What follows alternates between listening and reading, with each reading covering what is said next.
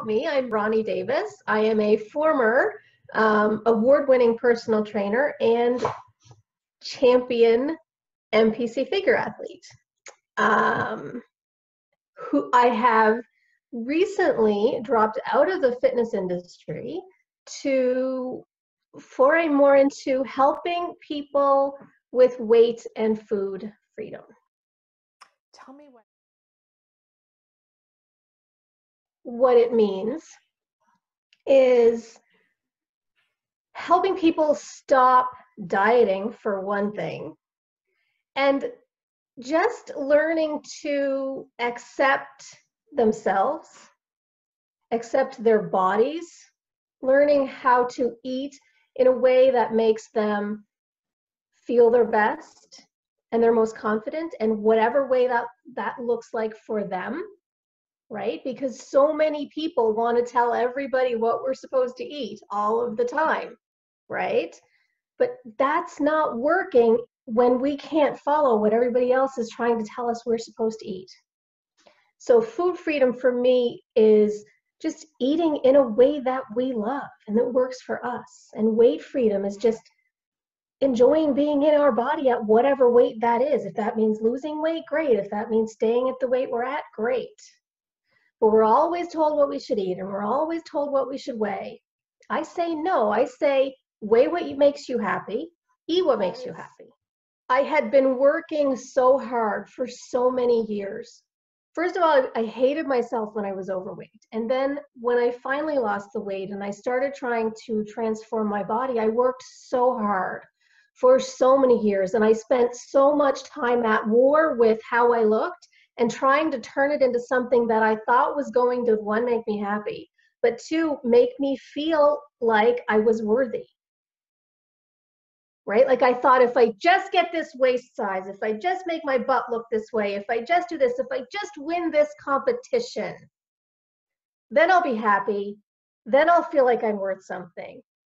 Right? And when I won that competition, I was in a group of like 20 other women. Some of them were half my age. And I was nationally qualified. I had hundreds of people in the audience. I had a panel of, national judges staring at me and saying, yep, you're the best. And I didn't feel any different about who I was. I didn't feel any different about my body. It didn't give me the things that I thought it was going to give me. I still hated myself. I still didn't think I was worth anything. All of these people were telling me that I was the best on there, and I didn't believe it. I'm going, surely they didn't see the other people up there, because I don't deserve this. I didn't feel any different. And I went, okay, maybe this isn't about my body after all. And I stood back and I started looking at the choices that I had to make in my life in terms of the food that I had to eat and the exercise that I had to engage in to get myself to that point. And I started going, those things aren't really making me happy either. It's not worth it. The fight that it took to get me there wasn't worth it, and it didn't give me the result that I thought it was. So maybe it's not the food. Maybe it's not the exercise. Maybe it's not about my body. Maybe there's something in me. Your body does not determine your worth. You will never find your worth in the number on the scale or on the other side of the next diet. You are worthy just for the simple fact that you are here now. You are enough as you are.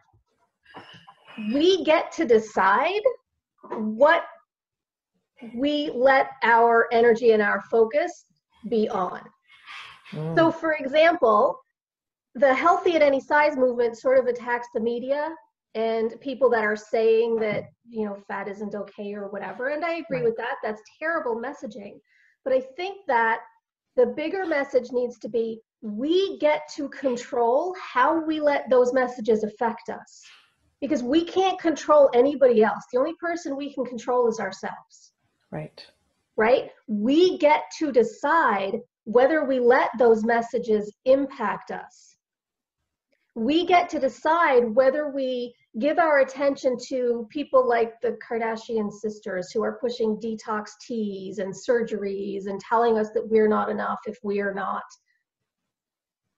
don't look like them. Yeah. Or we can put our attention into the people and the things and the places and the messages that help lift us up. And instead of the ones that bring us down, and even the ones that bring us down, we can decide that they're not true. We have more power than we give ourselves credit for. We have to stop looking outside ourselves, and we have to stop blaming everybody else. We have to go, okay, I can control how I feel about that. I can control how I feel about my body. It doesn't matter what somebody else says to me. I get to decide how I feel about that, and I don't care what they say. Right. Simple, not easy. But I think that it comes from people who are willing to stand up and say, this is what I went through, because when we see other people doing it, it gives us permission. It gives us permission to validate ourselves and where we're at, and okay, so maybe I'm not so bad after all because she went through it too, but it also gives us permission to be the one that shares. Right? Because we see what everybody else is doing. So when we stand up in our own power, despite the fear, because it is not easy, and I am still terrified every single day, terrified every day. But it's when we stand up and do it anyway. We say, I am scared. This is really scary, but this is important, and I'm going to do it anyway because I know it will help.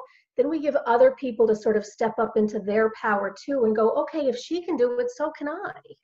Right. If she can be afraid and do it anyway, so can I. Why can't I? My wish is that we stop dieting. That dieting just doesn't exist anymore.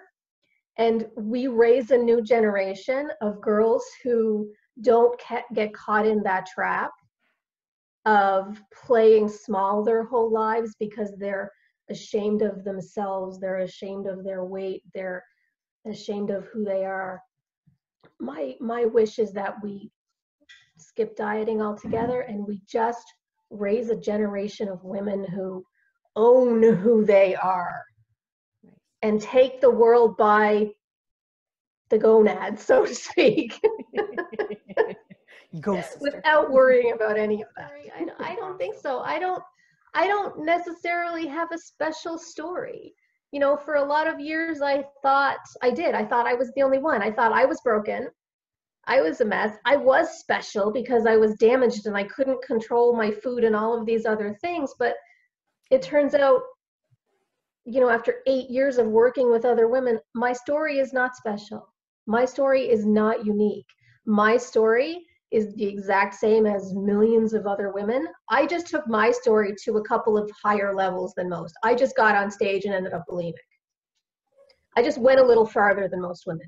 But my story is the same as millions of other women.